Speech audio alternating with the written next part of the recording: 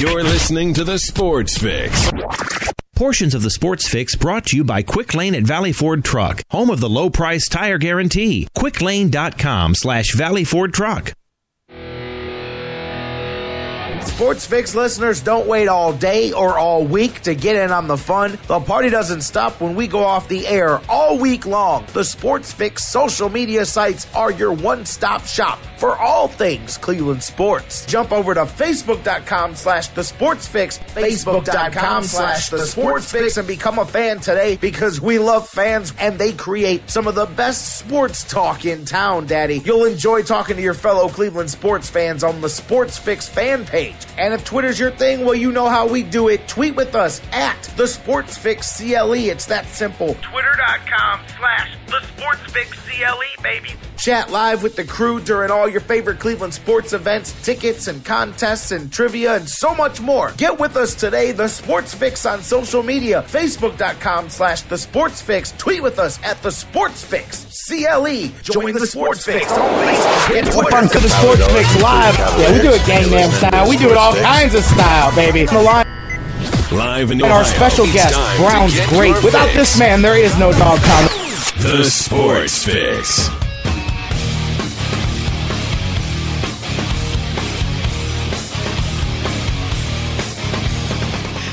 You gotta love it when the technical gremlins hit you right as you're going on the air. It does not matter. Have no fear. The Sports Fix is here. We are live. That's all that matters, is that the music is playing, that the man is talking, and that, baby, you are here listening. Welcome in, each and every one of you, to the Sports Fix. J-Rocc, Jerry Myers with you guys here, as we are each and every weekday, live at noon, right here on the sportsfix.net, all the other platforms. We'll get into the formal introductions there here in a second, but you guys, a lot going on, a lot to get into today here on a Tuesday. My man Charles in the chat room. Yes, the technical gremlins, they always love to show their face when you least expect it. But hey, man, what do we say all the time? It's live radio, baby. Let's keep this thing moving. And like I said, a lot going on. Of course, LeBron Watch 2014 continues.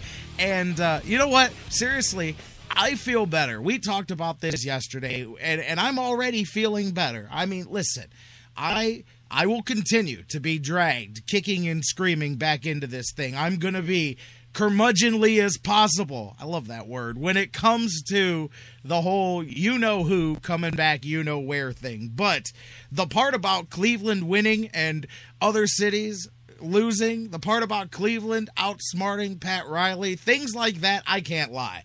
The civic pride, that aspect of me, man, I told you guys yesterday that part of it, it's like it's a weird polarizing cosmic pull as the whole you-know-who is pushing me away, while the Cleveland pride aspect of it is sucking me in. I'm just like each and every one of you guys sitting here just watching, amazed at some of the things and some of the bad parts that we talk about all the time about Twitter and the media during times like this rearing their ugly heads. I'll tell you, I mean, even the plane thing. I'm not going to dive too much into the content just yet. We'll get into the introductions in the show, but Jason Lloyd from the Akron Beacon Journal spelled it out. We talked yesterday about how many people were dead wrong about the whole thing over the weekend, and every station in town was tripping over themselves to make up the next phony details.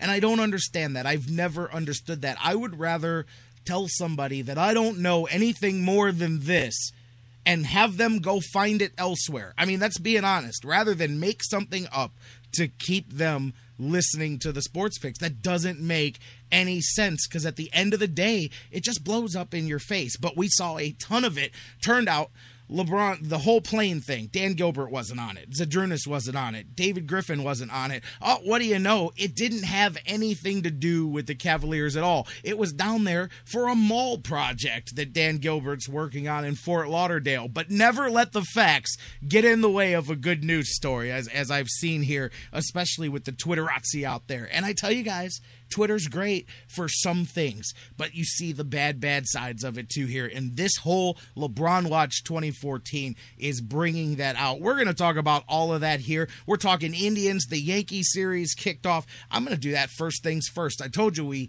try to be different. Today, we're going to kick off talking Tribe. Well, instead of the whole LeBron watch, although we're into it, LG is going to join us from Cleveland Sports 360 in a little bit. Johnny Manziel being drug tested by the Cleveland Browns. We've got the latest on that. As you know what? Luckily, it's Tuesday. We've got at least 3 more days before the next Johnny football drama unfolds. But we can talk about the latest here with LG, Dr. Football. Every Tuesday, he's with us. Bill Chachkes will be with us again here today as we talk with the doctor about Johnny Manziel, about the resettled concussion settlement, as they've once again made some tweaks on that thing, and we've got preliminary approval on that.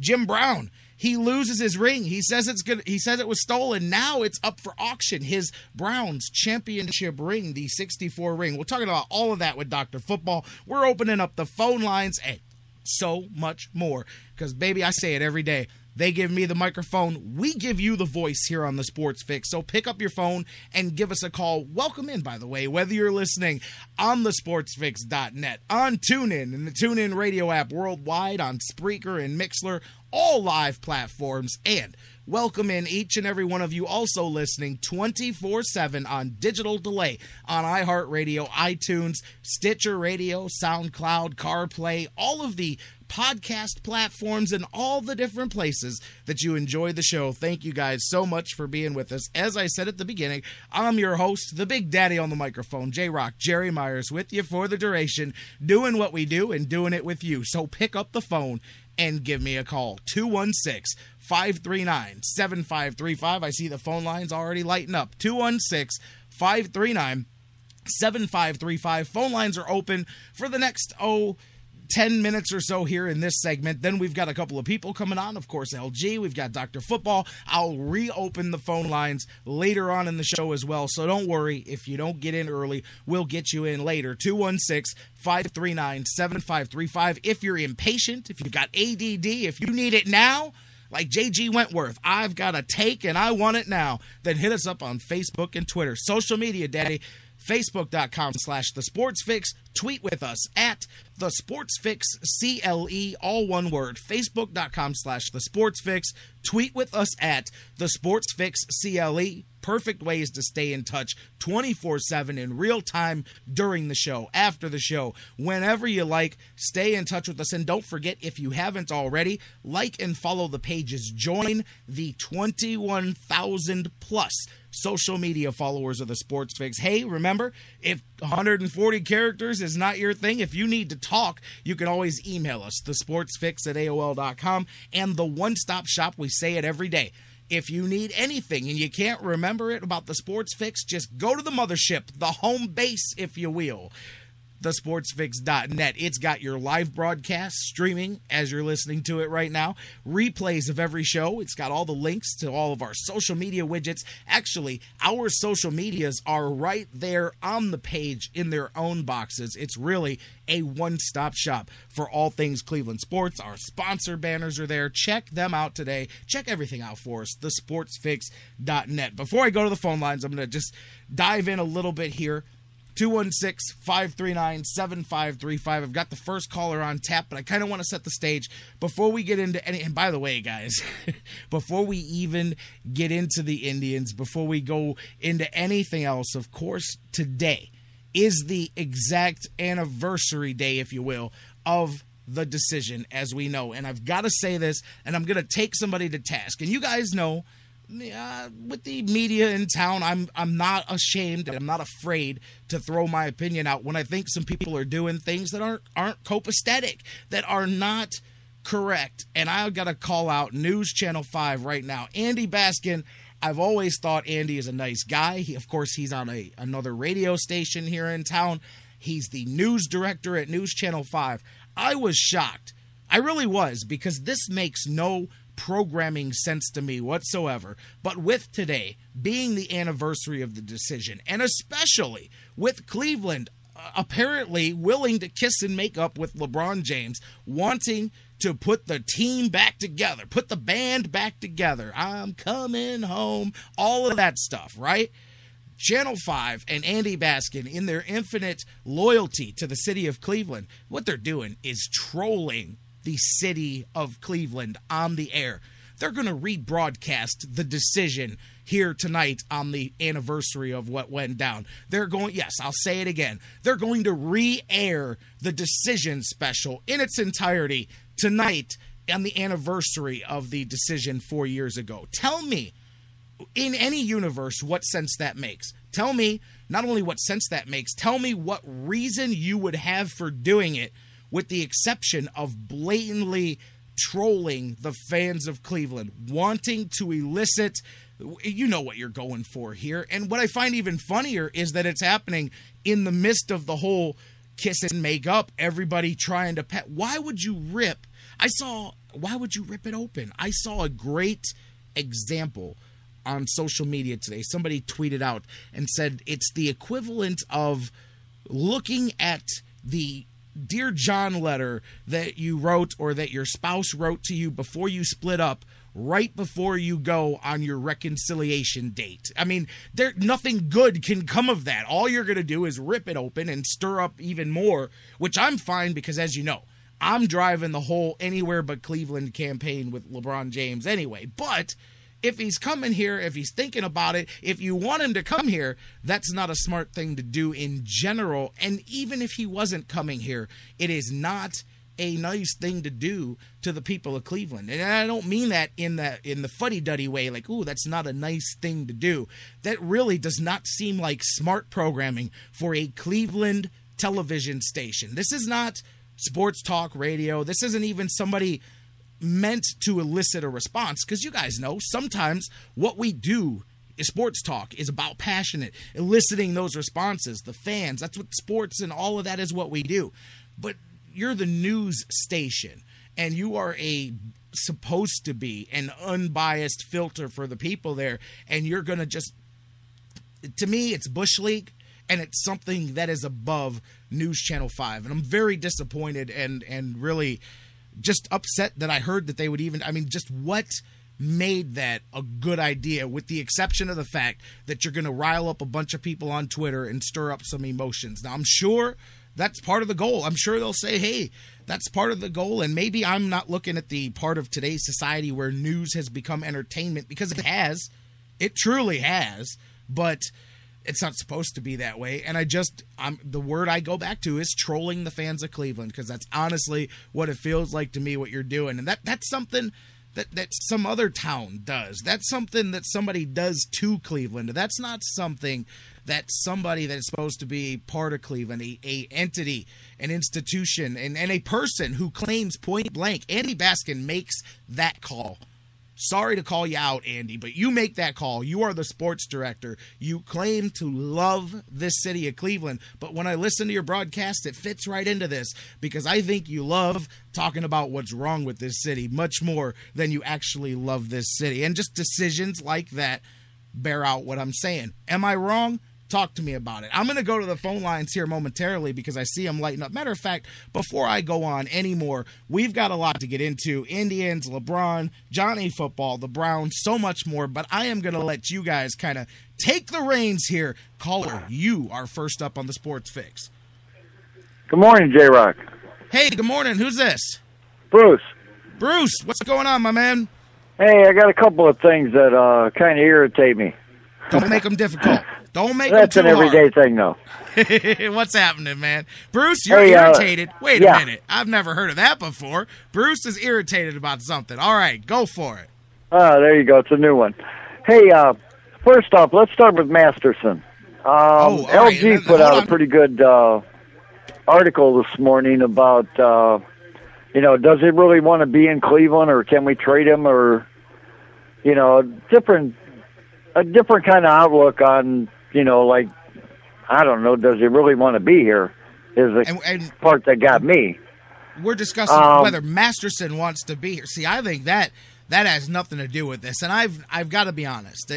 I'm going to stop you there before we get into the next part of your thing, is that whatever's wrong with Justin Masterson, I don't think that is it. There's a lot of things that I do believe are wrong with Justin Masterson right now. I do believe that the leg is bothering him. I think that he's also just lost his, I don't want to say focus in the bad way, he's lost it for whatever reason, and he's digging himself into that hole trying to find it. I don't think it's a case of a guy who's packed in. I don't think he's in any, it's not like the Indians insulted Justin Masterson. They offered him a very, no, we offered him $15 million. I mean, right. So what I'm saying is, if you had offered him a pittance of a contract, if you had offered him a small, something insulting, I could see that. But there's no way you're insulted being dropped $15 million in your lap, and it's just not enough. But you're right. Of course he was. I see LG in the chat room talking about his reaction after he came out last night. I mean, I would hope that a guy is frustrated when he can't get through 3 innings. But he talked in the locker room like he was the happiest guy in the world, And that's confusing to me, because he hasn't been doing that. And for a while, I thought it was a defense mechanism. Honestly, I thought, okay, Masterson, he'll crack a joke after a bad outing. And there's sometimes that's okay. Sometimes you want that, because you don't want a guy to beat his head up against the locker and then you get negative results. But yeah, a lot of people are wondering, hey, is he not taking it seriously enough? Now, I do got to be honest, and I'm sure that if we were talking about LeBron, I might not give him the benefit of the doubt, because I'll be honest about it. Well, we'll get to that in a minute. But talking about Masterson, I just give him the benefit of the doubt that some of that is a defense mechanism, that sometimes when you're uncomfortable, when I'm uncomfortable, when you're in, I mean, how many times do you laugh not because something's funny when you're in a very uncomfortable situation? So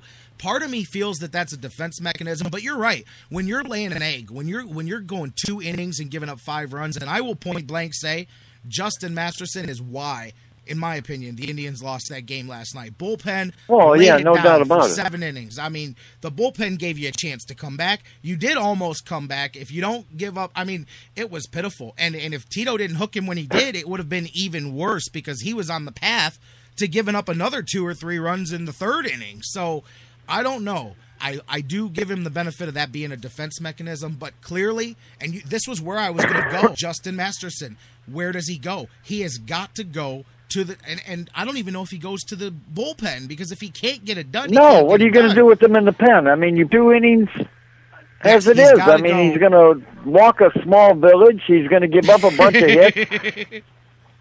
You're right, though. He's got to go to the disabled list. Gasoline and kerosene, and just watch it explode.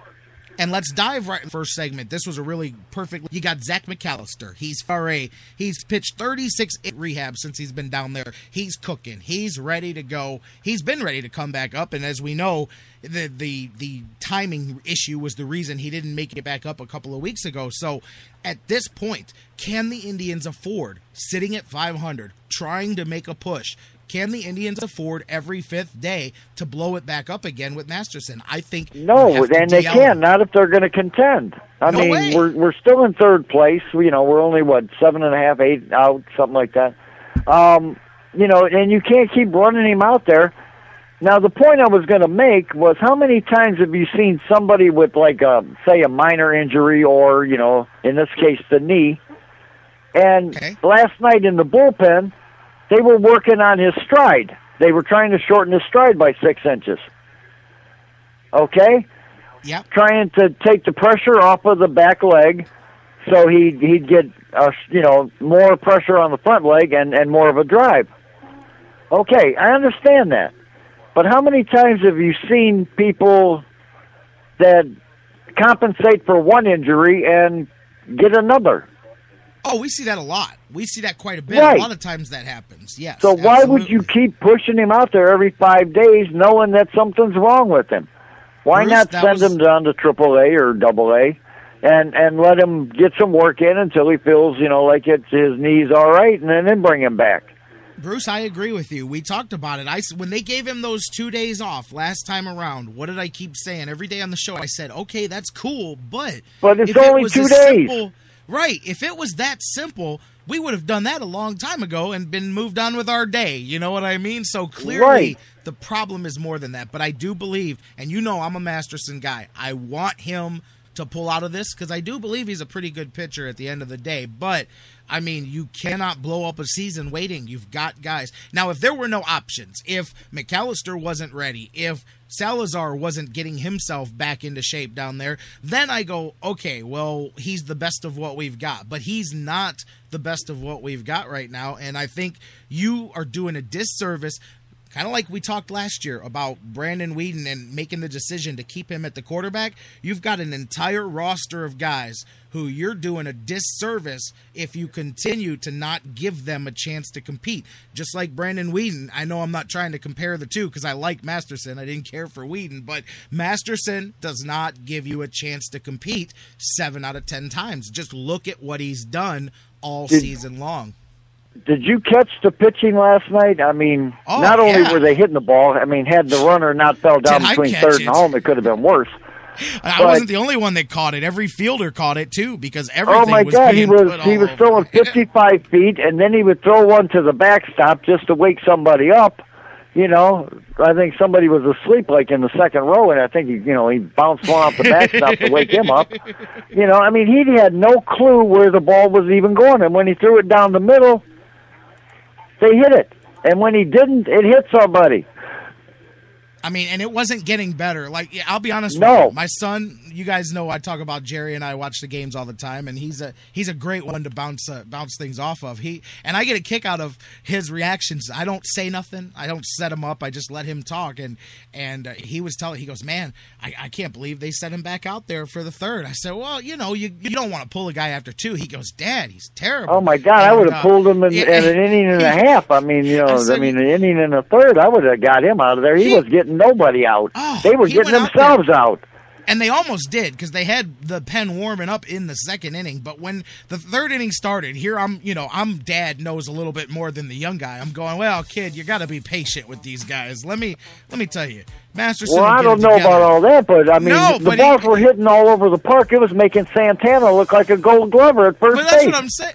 That's what I'm saying, Bruce. I just got done telling my son, you just watch. Masterson's going to get himself together here in the third inning, and he'll get us to the 5th or so. And then, what was it? Walk, hit, walk, whatever. Next thing you know, he's out of the game, and I go, never mind. Well, don't forget he had to hit a guy before he could leave. I know, of course. He has like 11 hit batters this year. He had to give you a little bit of everything. I know. Justin Masterson's just looking out for people. He wanted you to get your money's worth with that game ticket last night. And if that wasn't enough, then they brought in the guy to relieve him, and he gives up a walk and a balk. It's like, holy shit, we've seen it all. And then the rain came. The Indians did. The bullpen did pull it together. The bullpen did give you 7 innings strong. Got his act together after the and the rest of them. Balk, Carrasco continues to do what he hasn't been able to do for so long for the Indians, and so on down the line. Even saw a little bit of work out of Axford, and they had a chance. They got Michael Brantley of course gets on base in the 9th, but I'll tell you what too. I know we're up against the break, but just a quick one. When Chisenhall hit that ball, for a half a second, I thought he got a hold of it there in the 9th inning, because he got a good jump on the ball, but it died down. And I'm not going to lie. When Nick Swisher came up last, I know he did hit a grand slam and he did hit a home run to win a game, but sun shines on both sides every once in a while, because I just knew. I said, man, of everybody that could be coming up with 2 outs in the bottom of the 9th here in the game on the line, man, I think I would pick anybody other than Nick Swisher. And I was checking the roster to see if anybody was available. As soon as he hit the ball, I said, to catch the Francona interview after the game? Yeah, which parts? Because he was where he said somebody asked him a question about now that you sent the backup catcher back to the minors, does this make Santana your backup catcher? And for now, he said for now it does. Not right at the moment, but there's still some deals in the works. So, well, yeah, because I still think Roberto Perez is very likely to end up here sooner rather than later. That's a prospect. Al Chimichella, who, of course, is overseas right now, but he's usually a minor league contributor for us during the season, man. He's had a big eye on him coming up for a while. I do believe that this is a short-term thing, because I don't think they like Santana being the backup catcher, but I don't know. There's a lot in play here. he showed that he can play a little bit of first base. I mean, he had like 50. He only made the one barehanded throw to the plate that he should have threw that he didn't. Yep. But Bruce, and then he threw it to first. I've got to get to the break, my man. I definitely appreciate the phone call, and feel free. Oh, not a problem, J-Rocc.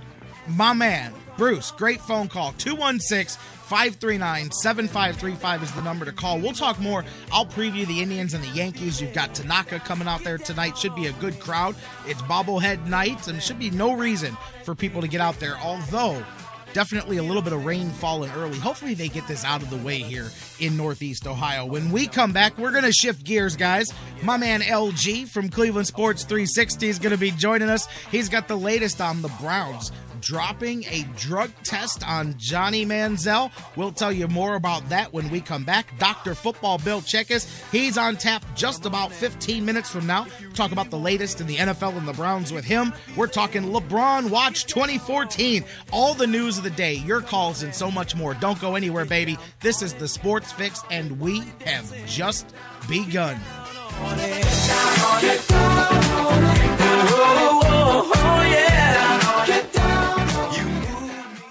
The Sports Fix, the show that asks the question, what you talking about, Lou? What you talking about, Lou? What you talking about? What you talking about? What you talking about, Lou? What you talking about? What you talking about, Lou? What you talking about? What you talking about, Lou? We'll be right back.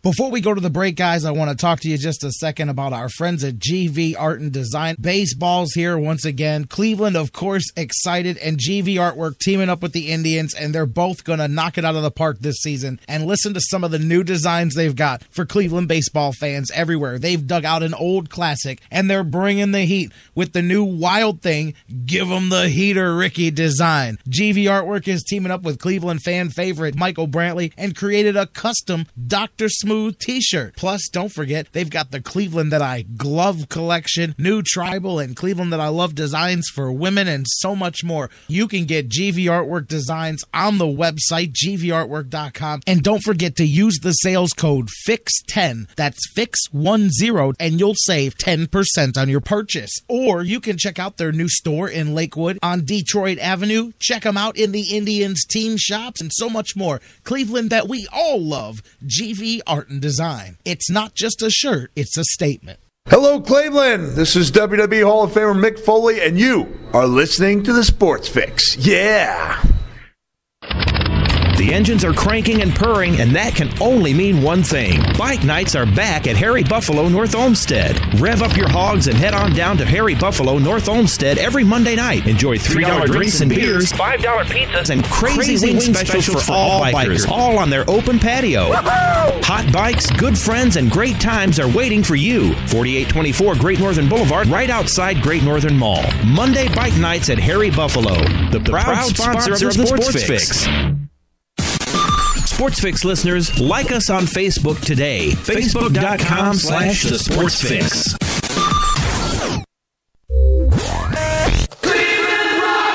Have you gotten your copy of Cleveland's Finest yet? Highlighting the best moments, players, and media members in Cleveland sports history?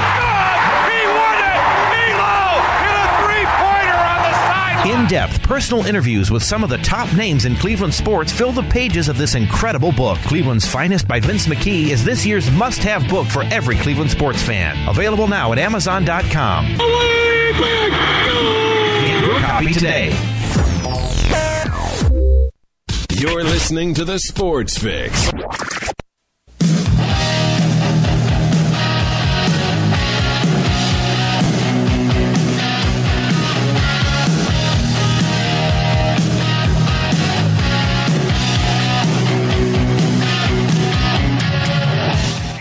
Welcome back to the Sports Fix. We are live here on the sportsfix.net, on TuneIn and Spreaker and Mixler, their radio apps worldwide, and we are on digital delay 24/7 on iHeartRadio, the world's largest internet radio provider, on iTunes, Stitcher Radio, CarPlay, SoundCloud, all the podcast platforms, and I'm sure there's even more places that I don't know about. that you can listen to the show. Welcome in each and every one of you guys. J-Rocc back with you as we roll back into the show. Breaking news out of Miami from last night. About 3 o'clock in the morning, I heard Pat Riley's wife called him on the phone.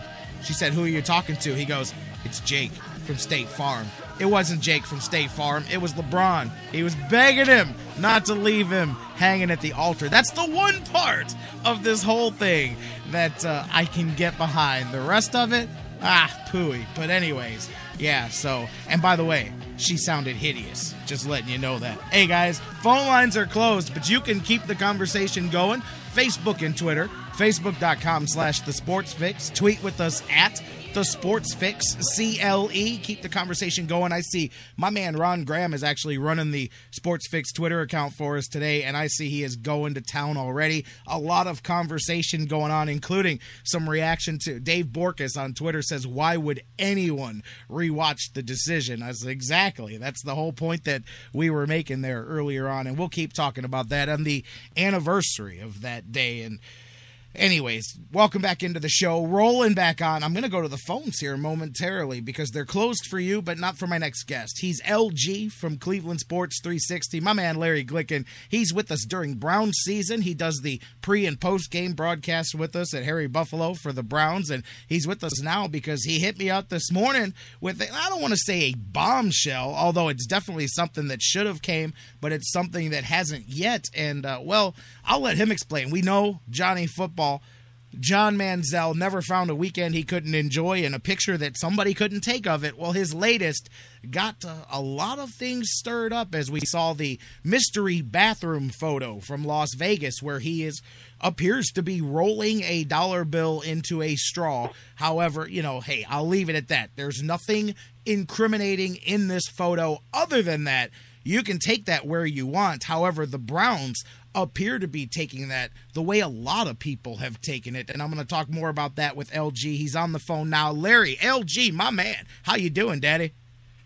J-Rocc, Daddy, how you doing up there in Cleveland, Ohio today, man? I love talking to LG because he starts every conversation. And, guys, I don't just mean on the phone. When Larry emails me, when he texts me, when he reaches out to me in any way, it's always J-Rocc, Daddy, what's happening? And I love it. LG, my man, I'm doing great. I hope you are too. I'm doing fantastic, man. I'm a little bit concerned what's going on with Cleveland sports. I'm a little bit taken back by this Andy Baskin story you're talking about, him putting the decision. That's a bad decision on his part. I agree with you wholeheartedly, like most of the time. Sometimes me and you don't agree, but this time we do agree. Why anybody would re-air it's like putting salt in an open wound, man. They're trying to seal the deal.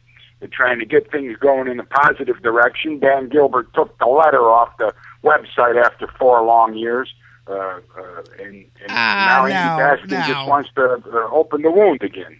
They didn't know that letter was still there. They took it down 4 years ago, they said, and they just didn't know that it was still there.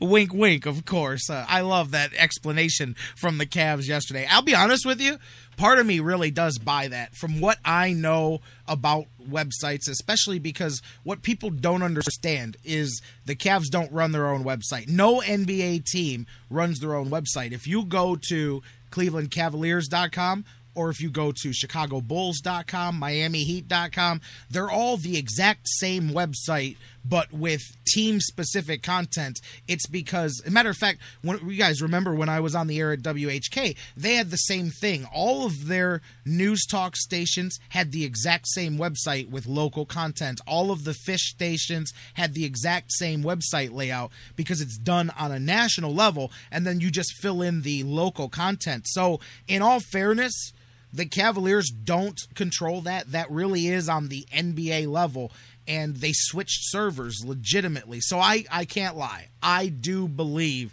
what they say. I honestly believe that they tried to take it off a year ago. Whenever the Cavs made I don't believe it was 4 years ago, but I do believe that whenever they decided we realistically are going to go after LeBron, which was probably about a year and a half ago, that's when I do think they did take it off. Problem is that they didn't verify that it was off. So, but I do buy their story because the Cavs really don't control the HTML part of their own website. That comes from the NBA. So I do buy that story, but it was a little bit funny to hear him squirm about it. Like, no, we took that off years ago. What are you talking about?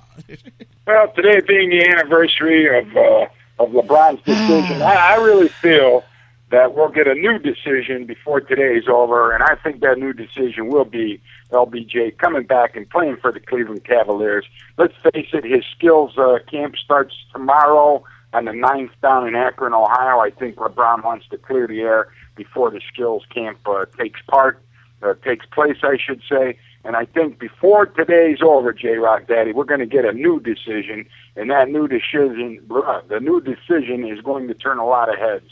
Don't you agree, J-Rocc Daddy, or what? All right. As a Cleveland guy, I've done this already here, LGZ, man. As a Cleveland guy, I want Cleveland to win. Just anything that we can win, I'm happy with winning it. And if it makes the rest of the nation we all want to win, baby. We all want to win, brother. If it makes the rest of the country mad, I'm all for it. Let's make them all angry. But that being said, I've got to go back to what I say until. And I know which way all the winds are blowing and all the signs are pointing towards that. I still say that until LeBron James sits down with Pat Riley and walks out, that's when I will believe that he is considering moving, leaving Miami, whatever. Because I still believe that if Pat Riley sits down and tells LeBron what he wants, basically, I think LeBron is looking for Pat Riley to give him a reason to leave Cleveland, and Pat Riley's hoping to give him a reason to stay. I think that if Pat Riley laid down something that LeBron believed in, Miami, not Cleveland, Miami. Right.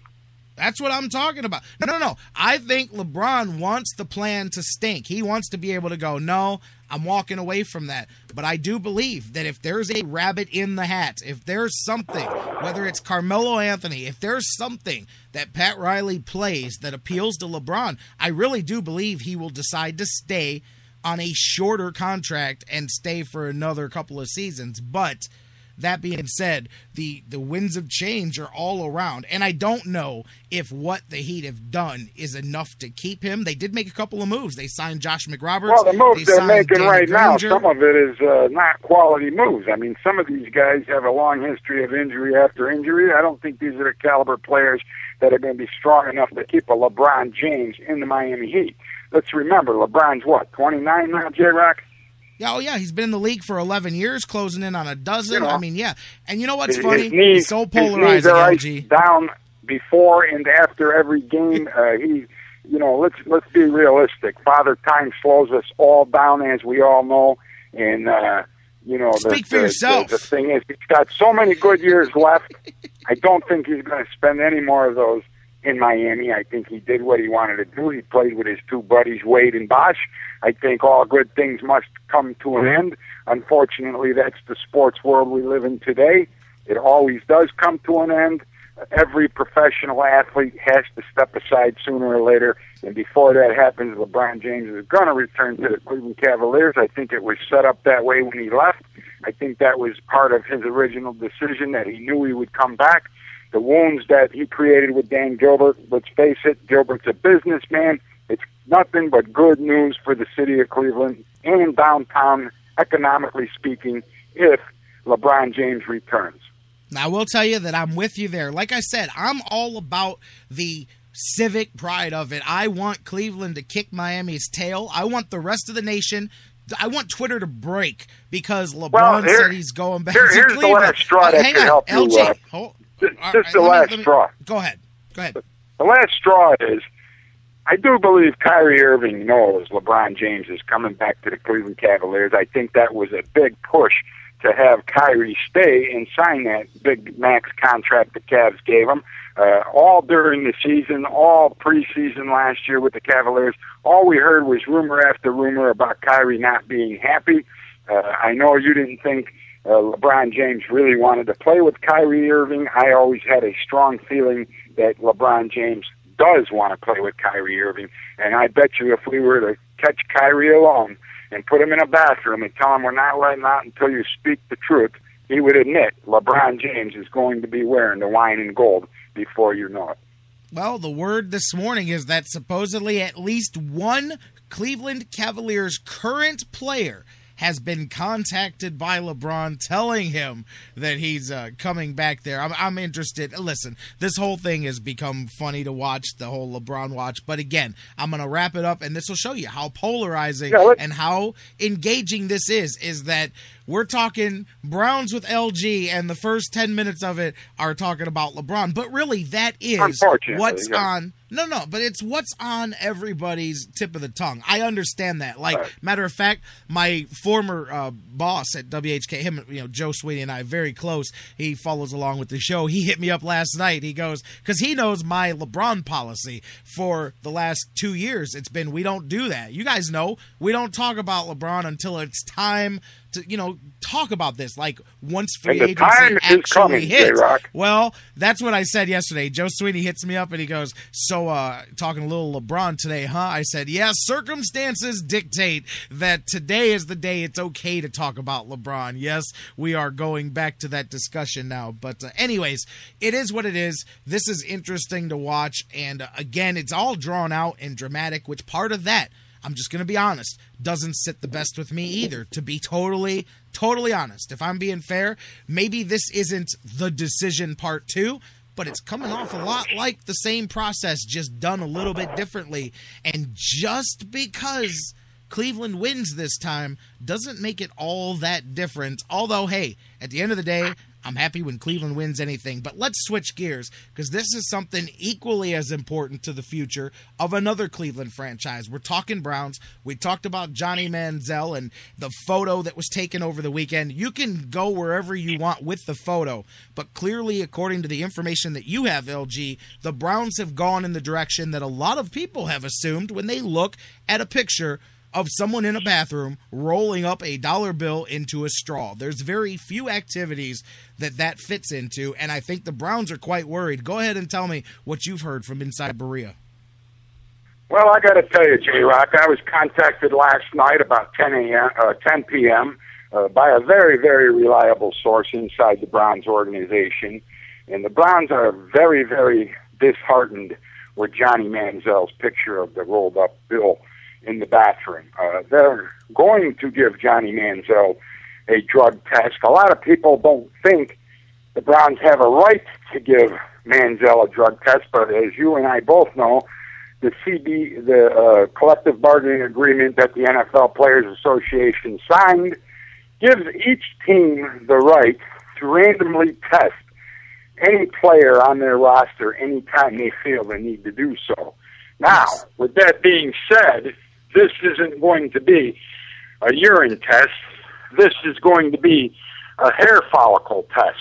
And the problem with urine tests, as you know, there's ways to mask things. There's ways to cover up any kind of illegal drug activity. And now we're not saying Manziel's doing drug activity, but as you know, and as I know from my days in the rock and roll bands, there was a lot of bill rolling up back in the 70s and the early 80s in the city of Cleveland. And I can tell you this, never once was one of those dollar bills being rolled up used for an antenna for the money phone, like somebody posted as a comment to my article this morning. But it couldn't be. They didn't have money phones back then. So, I mean, well, that's clearly. It. That's it. But what I want to tell you is this. The problem is when you do a hair follicle test, any kind of drugs or narcotics or anything in your system shows up for a period of 1 year. So Manziel is already combating the situation, trying to tell the Cleveland Browns he was just fooling around, okay? He was just kidding, okay? The Browns are not falling for this. They are very, very pissed off, pardon my French, over the fact that this picture was leaked. They've tried to take Manziel to the side. They've tried to talk to him. They've had, I mean, let's face it, this guy is an egotistical maniac. He's an egomaniac that thinks his way is above everybody else's way. He's 21 years old. He's got all the answers in the world. He knows it all. He's not going to change for anybody. And that's after Haslam came out and asked Manziel to to slow it down a little bit with the social media stuff and to represent the Cleveland Browns in a better realm than he's been previously representing them. Let's face it, J-Rocc, Daddy. Let me jump in real quick. Let me jump in real quick. Of a football team. LG, hold on. Before you go into that, I just want to remind people, for those of you listening that may not know, LG, he's with Cleveland Sports 360, Larry Glicken. Just for those of you going, well, where does this source come from? LG, hey, he was ahead of the curve, and I'm not talking about the most recent Josh Gordon stuff. I'm talking last year. I'm talking with LG. When he tells you that somebody in Berea told him something, he's got the scoop. He doesn't get them all, but the ones he does get, they're dead on. So when LG's telling you this, you can take it to the bank that this is going on behind the scenes. Maybe the Browns won't write you a letter and tell you, yeah, we drug tested John Manziel, but I'm telling you, let's talk about the reason why the Cleveland Browns will drug test Johnny Manziel. There's a reason for this, J-Rocc, and the reason why is if the Browns take the lead on something like this, let's say that they do go ahead and drug test Manziel, and God forbid that this test comes out positive, there's a key reason why the Cleveland Browns are taking a proactive approach here. The reason is simple. It's they can't afford to take the risk of the NFL putting out a drug test on Johnny Manziel. Because if the Browns do it themselves, they can take the proactive approach. They can approach the NFL. All of this will keep quiet, will be kept out of the media. It will not be released to the media. If a team does this and finds a positive test, they can approach the NFL and they can put this guy in a program, and they'll say they got him in a program now, they're working on this drug addiction or drug problem or drug usage or whatever, however you want to look at it. But there's a proactive reason the Browns can't afford to have another Josh Gordon incident, and they certainly can't afford to have it with a first-round draft pick. Number 22 is an albatross for the city of Cleveland, and especially the Cleveland Browns. Why they traded down and picked Johnny Manziel with the 22nd overall pick is insane, because we all saw what happened with the last 22nd pick. Oh, don't do it. Don't do it. Well, Brandon Weeden. I mean, you talked about him earlier in the show today, but why the hell would you even risk it? Why would you go, well, let's tempt fate. Maybe this number 22 is going to be better. Now let's take it one step further with the Josh Gordon incident that's happening right now in the league, and this guy gets pulled over with a DUI. Now, I feel bad for Josh Gordon, if you can actually believe that. I did not feel bad when he was busted in Strongsville with marijuana in the car. And let's clarify that. His buddies had marijuana in the car. It wasn't in Josh Gordon's pocket. But the police officer smelled the stuff burning when he came and approached the car. It wasn't like they brought out a canine dog and he had to sniff the car and find a bag of pot. The smell came right out of the car window into the officer's face. I did not feel sorry. But just this last Saturday, he blew a .09, J-Rocc. You know as well as I do, any one of us could have probably blew a .09. But what the Browns can't afford with Johnny Manziel is another Josh Gordon incident. The city of Cleveland is already embarrassed when it comes to NFL football franchises, considering from 1999 till now, we have a lock on losing. The same people that I talk to inside the Browns, once in a while they kid around and they make jokes about the city of Cleveland, especially the Cleveland Browns, have a book, How to Screw Up Professional Football Franchises. Now, picking Manziel, let's take this one step further. There's almost a mutiny on hand in Cleveland already, because Ray Farmer and Mike Pettin did not want to draft Johnny Manziel. The same sort of drug-tested story, say there's all kinds of arguing going on behind the scenes. And you're not going to see Ray Farmer come out and say, I didn't want Johnny Manziel on my football team. You're not going to see Mike Pettin. But you did hear Jimmy Haslam, the third guy, told me to pick Johnny Manziel. Here we go. Well, homeless guy doesn't even buy tickets to a football game. But now you got a guy on your team that is more cockier than anybody in Cleveland Browns uniform. We're going back to the quarterback position. That's supposed to be a leader on you to calm down. And let's forget about the Browns organization. Same greats give him advice that Manziel has shown. Shanna came out and made statements to Manziel. Emmett Smith came out and doesn't even care what these people have to say, man. Larry, I'm with you on that side. I do have to correct one thing you said. When you sign, I disagree. I can't because I love to have a good time, but I can honestly say that the minute that I begin, I never have, I never will. I've got a thing about that. But so I do disagree because I wouldn't have blown a .09 because I wouldn't have been driving. But that's just at the game. I make sure I've got somebody else driving just because. Fantastic, you know, man. That's the way to do it. But I'm not even bringing it. I was just joking. Everybody, I'm just kidding. But you are right. And it's definitely a lot of concern. Hey, brother, I mean, I think a lot of reality will come crashing down on the shoulders of John Manziel, maybe. But I am up against it, LG. I've got to get going. I'm going to keep... Let's just put one more thought out there. Yeah, there was talk about not giving Brian Hoyer a contract.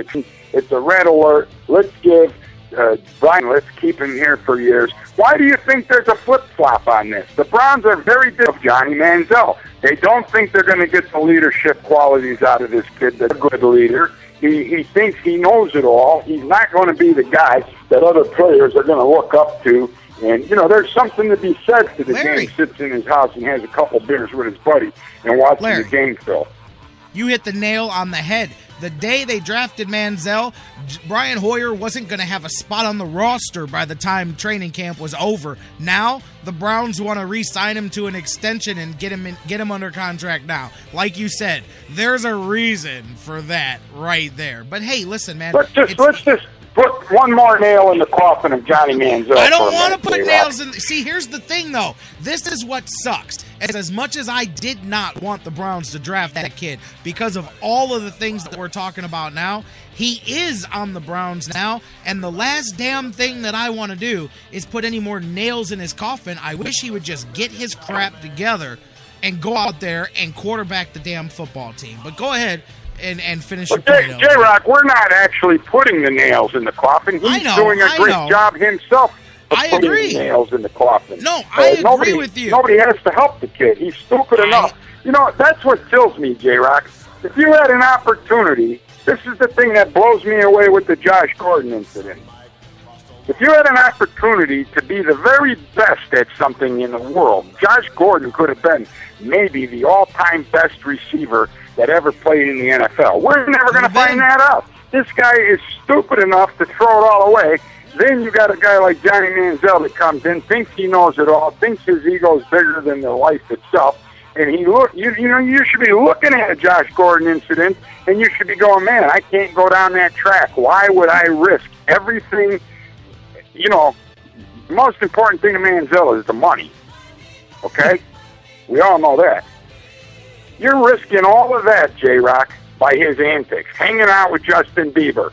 How good can hanging out with Justin Bieber be for anybody, J-Rocc? I know. Hey, listen, Larry, I understand, and I really do hope that I hope this all works out for everybody. But this is all part of the reasons why not just the Browns, but many people bringing this in. Hey, listen, it is what it is. I'll tell you one thing right now, J-Rocc. I'll keep you posted. I'm sure I'm going to hear the results of what happens probably before anybody else does. And I do have a very good source, and it's a pleasure to have people like that. I work hard on Cleveland Sports 360. They respect what I do. You know me, J-Rocc, I always write the truth, no matter what other people think of it. I've been bashed for years, and it doesn't bother me because I know at the end of the day I can go to bed at night and sleep well because I speak the truth, I write the truth. And, this Manziel thing really has me disgusted because I didn't want to draft him either. We don't have the power to say who we're going to draft, who we're not going to draft. But I'm disgusted if the Cleveland Browns, in turn, threw out another first-round draft pick. That'll be 3 in the last 2 seasons, J-Rocc. And you just can't win football games throwing away first-round draft picks like that. If I'm the Browns, when I set up my draft board for the future, it goes 21, 23. I don't even put the number 22 on the board. But, Larry, here's one last thing I want from you. One last thing I want from you is when you get the backside of this story, when you find out if he passes this drug test or what happens behind the scenes, I definitely want you to follow up with us here and let me know as soon as you know what the next part of that story is. Well, you got it, J-Rocc, Daddy. It's always a pleasure being on the Sports Fix. You know that. You're on there all the time, man. But it's a real treat for me to be joining J-Rocc, Daddy, on the Sports Fix. And I got to tell you, man, I'm just disgusted, and I hope I hope this turns out good, but I got to tell you, J-Rocc, when people are in the bathroom rolling out bills, it just never does really turn out that good. I'll tell you what, the first time Josh Gordon was suspended, and you told me, and we told everybody on the Sports Fix, and they said, oh, you don't know what you're talking about, you're crazy. A few months later, they said, man, LG had it first. So, Larry, thank you for the scoop. What about when I said Whedon sucked? Nobody thought I was right. I told people Whedon sucked after the first preseason game on August. What was it? August I'm 8th done. of 2012, I'm the bartender. Man. I'm the bartender. You're cut off, Larry. You went to Brandon Whedon one too many times. I love you, man. I love brother. you, Hey, man. have a great day. I'll talk to you soon. You too. That's LG. You guys can check him out, of course, on Cleveland Sports 360. I'm going to take a break, get you some news, and when we come back, the doctor's in the house. Dr. Football Bill Chachkes picks up the conversation. We'll talk about the latest. The NFL again appears to have a settlement settled here for people to start getting paid on the concussion lawsuit. Jim Brown says his ring was stolen. Now it's up for auction from the 64 championship. We'll talk NFL news and notes. The Giants say they would have never drafted John Manziel for the same reasons that we're talking about right now. Dr. Football Bill Chachkes on tap, the top of the hour, coming your way. Phone calls and so much more. Our dose of the Sports Fix coming up next, baby. Everybody's gonna pay. 'Cause the $1 million man always gets his way. Money, money, money, money, money. The Sports Fix, your choice for intelligent talk. I'm expecting a very important delivery at the house, so could you please call me if it arrives? I'll give you my cell number. 401-555-1125. 440. No, I was just repeating the 4. 1-4. 14. Intelligent talk. Okay, 1125. 1125. 155. I'm not giving you quantities of the numbers. I'm giving you the numbers. 1125. Those are the last 4 numbers. Oh, I see. 1125. Yes. All right. Now read the number back to me. Let me get my pen. The Sports Fix will be right back. Guys, want to take just a second as we head into this break and remind you about the official business printing source of the Sports Fix, our friends at Signs and Ship. Signs and Ship, I'm telling you, Chris and Pam, they've taken care of me since day one, and they can do the same for you. Whether you're a small business that's already been established and you're looking to grow to that next level and expand your business, or perhaps you've got an idea that you just know is going to be a great business and you need to figure out how to brand it and how to promote it and put it out there, Signs and Ship is the place for you. If you need a logo, they can create one for you. They have a fantastic graphic designer. Business cards, signs, banners, yard signs, mobile advertising, anything you can think of that you need to promote your business, they've got it at Signs and Ship. The best thing about them, too, is each of their locations, whether it's the home base here in Elyria, Ohio that I work with, or their spots in Virginia, Florida, and Pennsylvania, it's all local sourced. Very important to me because we all understand that small business is the lifeblood of the community. So check them out, signsandship.com, or call Chris and Pam today, 440-323-6060, the home office in Elyria, Ohio. Signs and Ship, quality printing at affordable prices. Hi, this is Joe Tate, and you're listening to the Sports Fix. Whether it's an oil change or a new set of tires, Quick Lane at Valley Ford Truck has you covered for your automotive car care needs. They're your neighborhood quick service experts. They also offer a low price tire guarantee. Choose from 13 brands, and if you find the same tires at a lower price within 30 days, Quick Lane at Valley Ford will refund the difference. They're open late Monday through Thursday until 9 p.m. and open early Saturday so you can check it off your to-do list and get on with your day. They also have a newly remodeled service lounge and additional service bay just for Quick Lane oil changes. Quick Lane at Valley Ford Truck is located at 5715 Canal Road, right under the 480 Bridge in Valley View, just down the road from Independence. 5715 Canal Road, right under the 480 Bridge in Valley View, just down the road from Independence. Come see why life is better in the Quick Lane. QuickLane.com/Valley Ford Truck. That's QuickLane.com/Valley Ford Truck.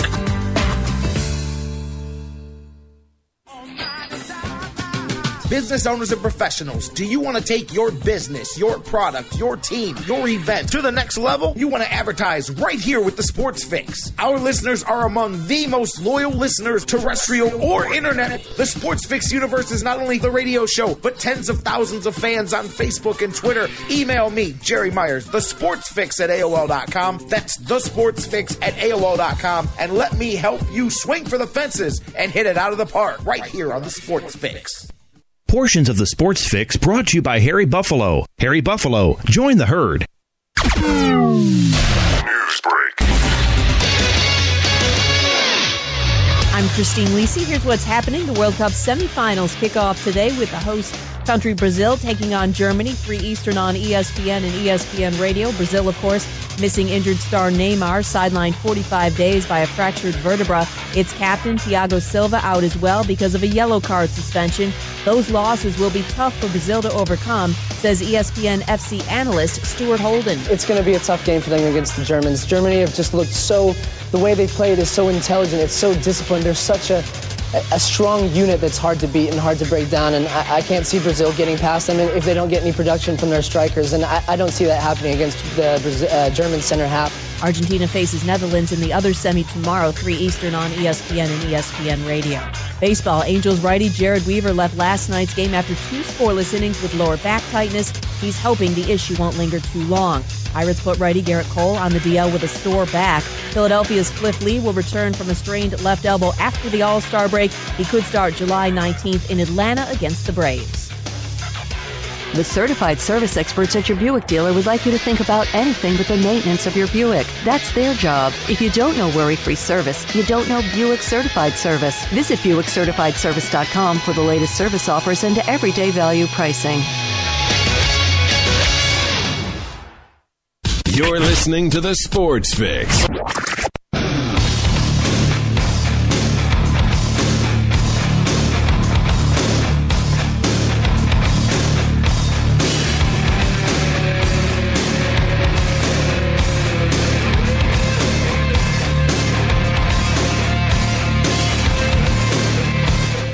Welcome back to the Sports Fix. We are live, hour 2 underway right here on the Sports Fix, thesportsfix.net, TuneIn, and Spreaker, and Mixler, and their mobile applications worldwide, and on digital delay 24/7 on iHeartRadio, the world's largest internet radio provider, on iTunes, Stitcher Radio, SoundCloud, all the other podcast formats, places I may have forgotten, places I may not know exist. Welcome into the Sports Fix. J-Rocc back with you. As I said, hour 2. We're going to the phone lines in just a minute to talk to my man, Dr. Football. He is with us each and every Tuesday here on the show. That's one of the cool things I love is the regular guys that we have here on the show. And you get, it's great to have people, no matter whatever's topical. But, those guys that are here every week, you kind of build that rapport and you get to know a guy and how he feels about things. I have always liked that. Dr. Football, been with us for years here. Always fun on Tuesdays to have Bill join us and to have you join us all the time. Phones aren't open, but everything else is. So hit us up on Facebook or Twitter now. Facebook.com/TheSportsFix. Tweet with us at TheSportsFix, CLE, all one word, or email us, TheSportsFix@AOL.com. J-Rocc back with you. Going to the phones, my next guest, as I said, the doctor is indeed in the house. Dr. Football Bill Chachkes. Bill, how you doing? How was your holiday weekend, my man? My holiday weekend was very good, Jerry. Thank you. And I have to tell you, I got a couple of early birthday presents already. My birthday's not for about another 10 days, but I'm sitting here next to one of them, and I'm going out to take some target practice in the backyard a little later with my new crossbow. Well, there you go, and it's very good to have you back on the show here. As never a shortage of things. We talked about things getting slow, and I use the air quotes on the radio here, things getting slow for the next couple of weeks, obviously, and we've been on it here before you joined a lot yesterday, and, of course, Johnny Manziel here. And you know what? I'm going to start there because I don't know, you may not know this. I got the scoop just a few minutes ago from one of my guys behind the scenes, apparently going to ask John Manziel to submit to a random drug screening, a hair follicle test? Have you, just to verify, Larry went through and said, yes, indeed, in the collective bargaining agreement, a team can do that. Can you verify that that indeed is okay? And have you heard anything about that? Well, first of all, I had only heard a little rumor about it in the last hour, so your source is fresh, and it is right off. It's not even on the wire yet. It's on the grapevine, though. It is in the CBA. I have heard of it. It's in the current CBA. It was one of the things that the commissioner and the owners got installed in the drug policy in order for players to get a larger percentage of the gross. They wanted teams to be able to have this in their pocket if they were concerned about a player to put this in action, put this in play. I know that there are at least 5 other. I'm not sure of who they are, but there are at least 5 other players that are currently under submission for the same test, according to my source at 280 Park. That's what I've heard so far.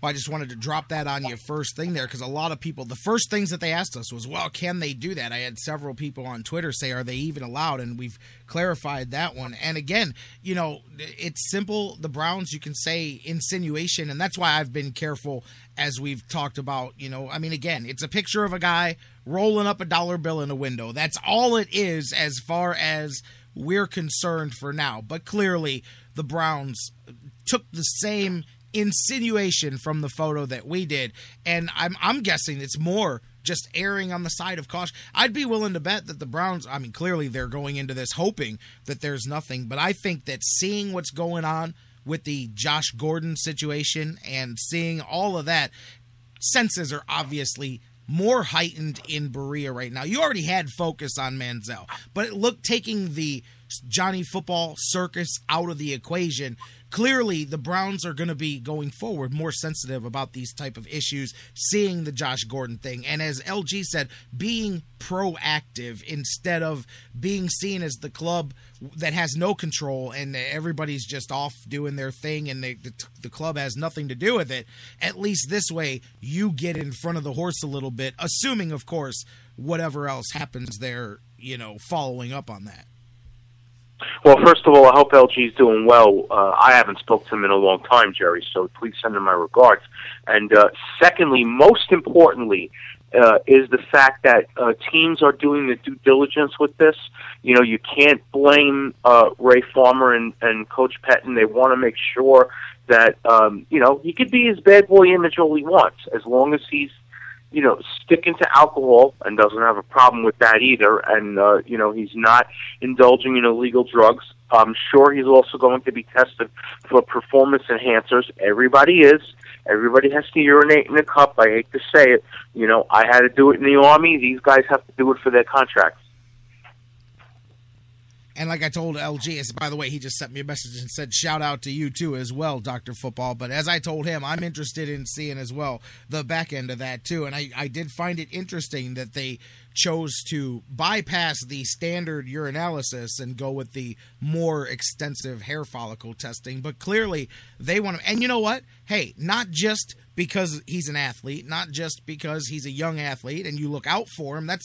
People look at things from just one part of the envelope. There's a lot of reasons. He's an investment. He's a high draft pick. He's a potential franchise quarterback. He's just a young kid that you want to help if you can. There's a lot of reasons why to do that. I've got to tell you that to me, some people go, oh, the Browns, this and that. To me, it's not a big deal at all. And it's something that if I heard that they weren't concerned enough to do this, I'd be more worried about it, because that's bothered me lately. I know that legally there's certain things that they can't say about Josh Gordon, but to continue to trot out we will comment at the appropriate time. I understand your hands are tied in certain aspects, but man, that really gives the glare publicly of blushing things off and of hoping that it blows away, or buying yourself time to have to deal with it, and maybe not wanting to make statements that players, I'm not saying pussyfooting around players, but that's kind of it.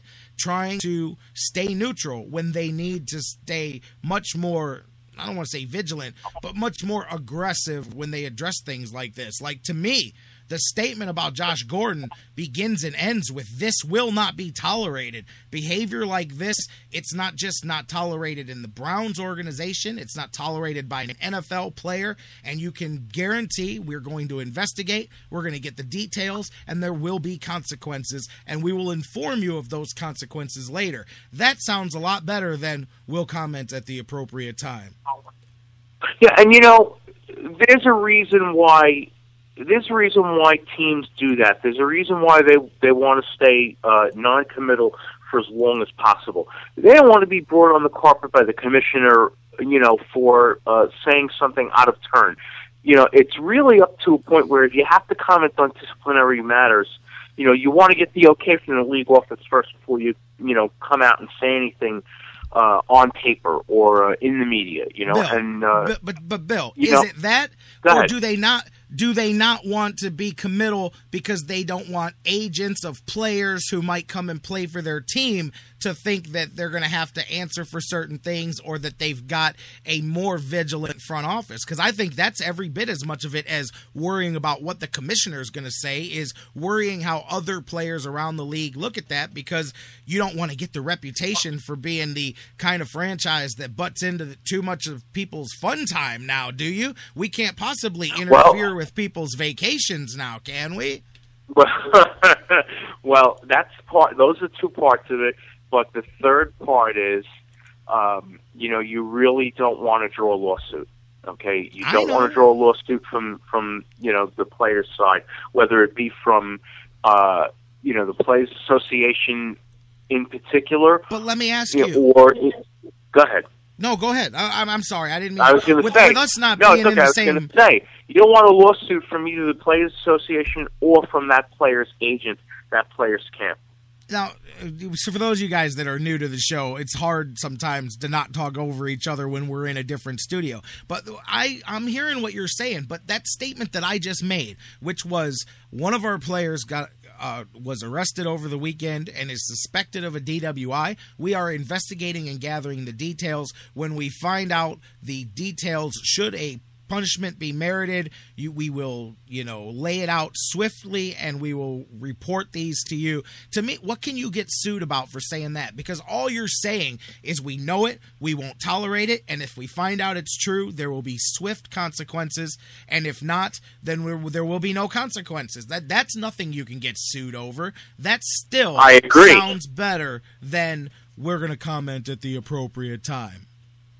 Well, I agree with you, but that's not the way that some teams play it. And let me give you an example. We will go back a couple of years to when I was still working on the East Coast and living on the East Coast, and I had just left a New York Jets practice during New York Jets training camp when they were still in Long Island, about 8 minutes from where I was living at the time. And my wife, who was my intrepid photographer as well as my life partner, and I are moving up Hempstead Turnpike, heading to grab some dinner, you know, get a bite to eat. And we sit in the restaurant, we have a good time, and we come out of the restaurant, and we are back down the turnpike to go to a late press conference, and we see a very, very expensive car pulled over on the side of the road by the Nassau County Police. And it is obviously, by the person standing outside leaning against the fender, one of the players in Jet Camp. Okay, I won't say who, because he's no longer on the team, and I don't believe he's any longer in professional football at all. But this was a lineman. You can obviously tell he was getting written up. He was getting a breathalyzer test, because we pulled over and we watched from the other corner, which was next to a city park. So the guy obviously flunked the DUI because they put him in handcuffs and took him away. Jets not make a statement, Jerry. But even that is now obviously.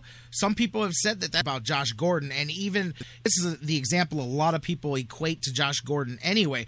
But even more, there's no keeping him on the team and helping him at the same time. He needs, as knowing that he has no team, getting back in the NFL without. You can provide him all the help and all the resources that he needs. He will never, and this was Chris Carter's own word, as long as he's not cut. Much like Chris Carter, he has to be cut loose and really rock bottom for him to have a chance to turn himself around. And while that the Browns, and this is why I was asking this yesterday on the air, is there a better support system if the team than if they cut him loose? But now that I know that there's no difference whatsoever, I agree. You have to, and I know the Browns are scared to lose that talent and have him show up somewhere else. But like John McMullen said yesterday, it is going to be at least a season, if not two, before that is even a concern. The Browns have to cut him loose for his own good and let him hit rock bottom. And I know that sounds wrong. The NFL is different. I'm not talking about the NFL.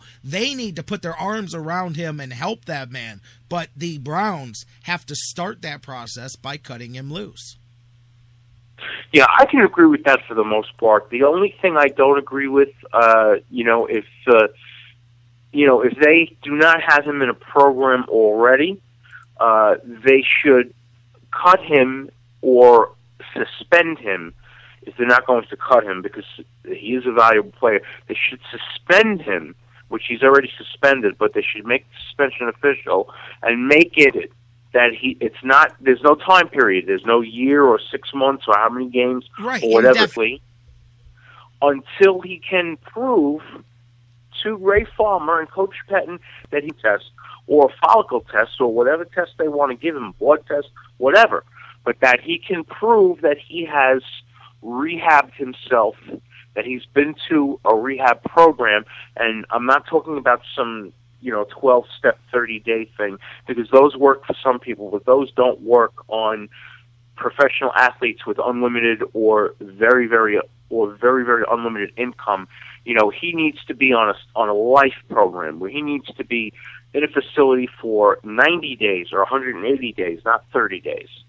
And I'll tell you what, that the argument for those of you that want to look at it as a fan, strictly from the talent and the football perspective, what you just said, Bill, was kind of what I pitched to John yesterday, was a indefinite suspension, not only because that keeps him under within the team's grasp as far as helping him, but and that will freeze the time left on his contract, which means whether it takes a year, 2 years, who knows, nobody else can sign him before the Browns get that final 12 months or however much is contract. That's usually how that goes.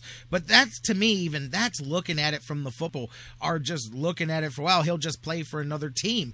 This man is going to have to earn his way back into the NFL. Not because he smokes pot. I'm not making that argument, because it is called an indefinite suspension for a reason. It's the kind where you're no longer automatically reinstated when the last, like serving your sentence, but when that last day comes out, instead of getting out, you've still got to sit there and ask if they can let you go and wait until somebody lets you, that the league lets him back in. So he'll have to prove why. This is not going to be a closed-ended 6 months, 6 games, 8 games, a year, whatever it is, add to the league for reinstatement. So there is no guarantee Josh Gordon plays football again. But that being said, he's so friggin' young. No guarantee he doesn't either, because there is no reason, whether you want to look at a Chris Carter, look at Honey Badger, who even he had some comments about him, had problems, have straightened themselves out and come back to the game. And that is there.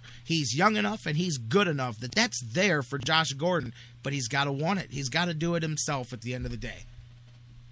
Yeah, no question about that. And, the other thing we're dealing with is, marijuana does not have the same stigmata now that it did even 5 years ago, all right? We have 23 states that have it legalized for medical consumption, for medical issues. There is a bold movement going on in this country to try to get it decriminalized, if not completely legalized. And who knows what will happen another 5 years down the road. That it'll be something that can be bargained into the CBA if a guy is proven he can use it for medicinal purposes or for whatever. I know for a fact it's a very good treatment for people suffering from severe forms. Relieve the nausea from the medications, and it also helps them keep the meal down. So, nobody is more sympathetic and passionate about stuff like education, coming from a teaching and coaching background, who have washed out on painkillers. And, I've seen guys that became addicted to painkillers. About that sneeze there, by the way, I couldn't hit the mute button fast enough. I was looking for the mute button, and I said, well, I'm with you, Dr. Football. You're listening to the Sports Fix.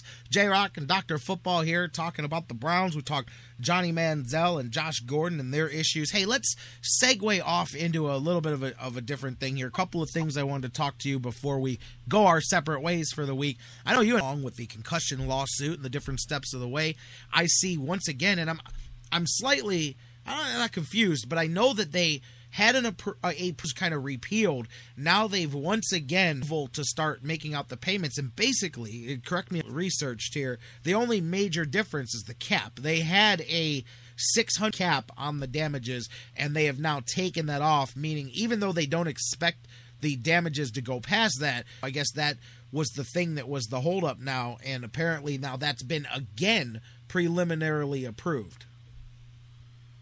Yes, one of the lawyers involved, Mike Hausfeld and his firm, in keeping me in the loop, and over there Jim Mitchell, because he's kept me into all the from the players' side. And again, we thank him very much. I got a message from, actually it was early Thursday afternoon, to tell me that the cap was going to come off. No more cap, because they don't expect it to go into the $1 billion range. They don't want it to not get a payout if there's one guy left and they're right at $675,000 and $880,000 payout. They're not going to keep it from the guy because they went over the cap.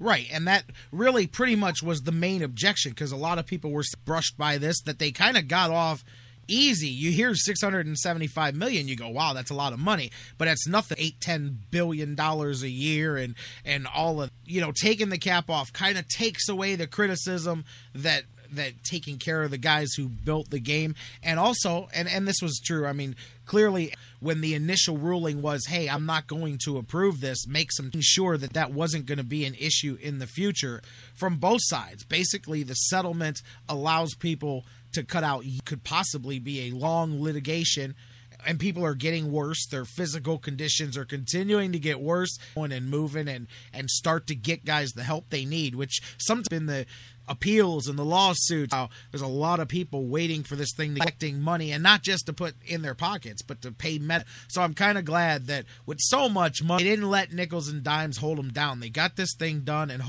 they can begin the process of helping some of these guys. And one of the handle, Jerry, because for those who don't know his story, I know you and I do. Okay, he's in his early 50s, and year-old with a walker and a double knee replacement. So hopefully soon enough, and he'll be able to get replaced. Many years they've done, they're finding out that these in this, and then they would be without, all fiberglass. I think is a tremendous advancement in, and hopefully he'll get his hip and both his knees replaced soon enough. I'll tell you, I was sitting to me, but I wonder, man, you and I should talk about it off the air. How long each with all of those players, and how long does it take to reach $675 million? You know what I mean? Like, I'm curious. Is it 6 months? Is it a year? Is it 5 years? I mean, how long before you reach? I'm going to watch that in the future and see, because that'll be what we're talking about now. That's where that becomes important, because say you reach that cap in a quicker time than people thought, and then you go, wow, imagine if they didn't let that cap go. That really would have been a bad deal, because look at how many people would have been left out in the cold. And again, I'm sure it takes quite a while, even with that many players, to go through $675 million. So, but I'll be interested to see a few years from now the back end of that, and where that pans out as far as did they ever reach the cap, and at what year did they reach it, and it'll kind of put this more into light. You and I, this is where I got to meet Jim Brown, was through you, and talking about this lawsuit, being on the show with Jim. He's in the news today too. His 64, last one here in Cleveland, the championship ring, it was up for auction. Apparently Jim Brown says that he found out that this ring was up for auction, and it was stolen from him back in the 60s. And but the auction company says that is not true. So they have a path of ownership, a chain of command or whatever. And apparently, according to the paperwork, now this could be, remember, and in looking at the date, they say back in 98, during the 90s, remember there was a lot of the problems with the merchandise and the memorabilia, all of the scams as far as different authentications. Well, I'm thinking maybe that's what happened, because according to the website that's auctioning it, they have Jim Brown vouching in a signature the certificate of authenticity from 16 years ago. Jim Brown says, I never did that. I lost it back in the 60s or whatever. And but yeah, I mean, he supposedly just saw this and said, hey, that's my ring. I've been missing it for 60-some years now or whatever. But interesting that they claim that he gave it up, and he says absolutely not. So who knows what's going to happen. But I just wanted to bring that up with you because I know kind of the mutual acquaintance there. But imagine going that long and then finding it. But when I saw the time period of 98, when they said they had this certificate of authenticity, it had me wonder if perhaps that wasn't the time when there was a lot of forged signatures, and perhaps he wasn't wrong. Maybe he had no idea that thing was signed. Yeah, it's very possible that that just got slipped in front of him, and he had no idea what was going on, and that he signed it not knowing what it was. It's very easy, very capable of happening. Harry Clausen told me a story similar to that a couple of years back, that there was a whole big thing after the Giants won the first Super Bowl. There were all kinds of people that night, and the next morning at the press conference asking him to sign things. And down the road, he finds out that a program from the game that he remembers signing that wound up going for auction, and that they had they claimed they had a path of ownership, and Harry's son said it was stolen. It was from his girlfriend. It was his son's girlfriend, and that it was actually stolen out of her apartment. And before they could do anything about it, it was sold for quite a bit of money. I mean, what happens? Like here, does Jim Brown have to rebuy his ring from auction? Because the auction people say, hey, we've got a chain of custody here, and we've got your signature here. This is being auctioned. I mean, Jim Brown can't just go, hey, that's my ring. I mean, there's no police reports. I highly doubt. I think there's nothing in what I've read that he filed a police report about it being stolen at that time. His only option here would be to buy it back. Am I right? Well, he can, I don't know when the auction can get a legal process going where he can subpoena the auction house not to sell that ring until an investigation is completed. But now the problem with on him, okay, and the costs for that are on him, not the auction company. All he can do is get a lawyer to get a court to subpoena them to not sell it. After that, there has to be some kind of investigation correct that somebody stole that ring, and they, I'm sure the auction house know that they got it illegally. Whoever got it and sold it to the auction house got it illegally, and the person came into possession of the ring.